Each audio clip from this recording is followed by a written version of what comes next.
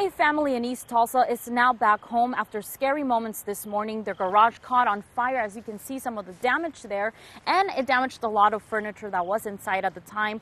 Firefighters tell me that if it wasn't for the quick thinking child who alerted his parents, it could have been much worse this morning. Now, they say the child heard a pop in the garage around 2 this morning. He went to investigate and saw smoke and flames coming from the garage, so the child quickly shut the door and told the parents.